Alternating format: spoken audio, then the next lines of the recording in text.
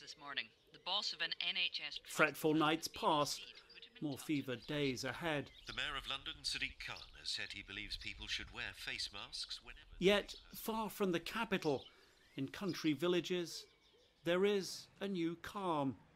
Tisbury's butcher, Lee Downer, is putting on extra deliveries. How is it going over the last few weeks with coronavirus around? Extremely busy. Everybody's shopping local. Fishmonger Ashley Major benefiting despite supply issues because villagers want to stay away from big towns. We've got more people staying in the village. People aren't going into Salisbury or Shaftesbury to do a weekly shop. They're shopping local, which is nice. An old resilience is re-emerging, and not just to the country's fickle weather.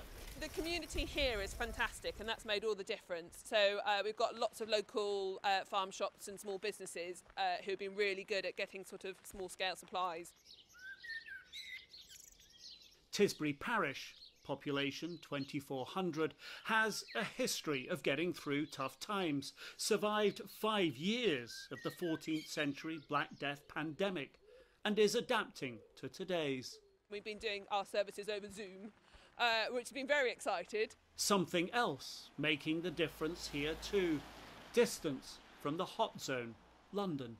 I think we're probably quite lucky because we're living in the countryside where you don't feel you're quite so close to people. Psychological, not just social distancing, the new village normal. I don't look at the news continuously because I think you can fill your head with a lot of negative stuff. I stopped buying newspapers because it gets a bit depressing otherwise.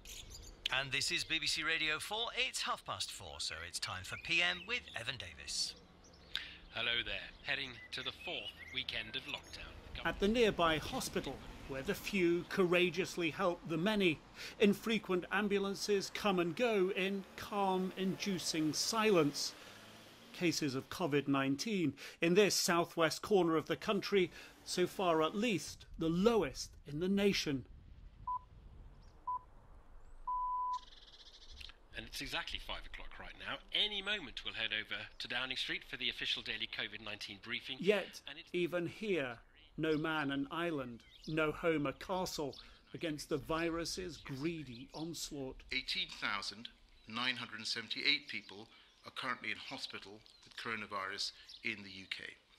And sadly, of those hospitalised with the virus, 14,576 have now died. In pretty, well-heeled Tefont Avias, population around 260, 5 homes have self-isolated so far, the village rallying to keep that number down. The now COVID-19 closed hotel, shopping for the village, saving residents exposure to the virus. Our demographic is quite old, they're all staying in. They don't want to go out, they don't want to have to drive to the nearest village, which is, at least 5 miles away. So we came up with a plan just to do this from here. Rural England has risen. Another 3 weeks of this? Is that a problem? I used to be in submarines, so 3 months at sea, 90 days underwater with 70 people is normal. So sets another day.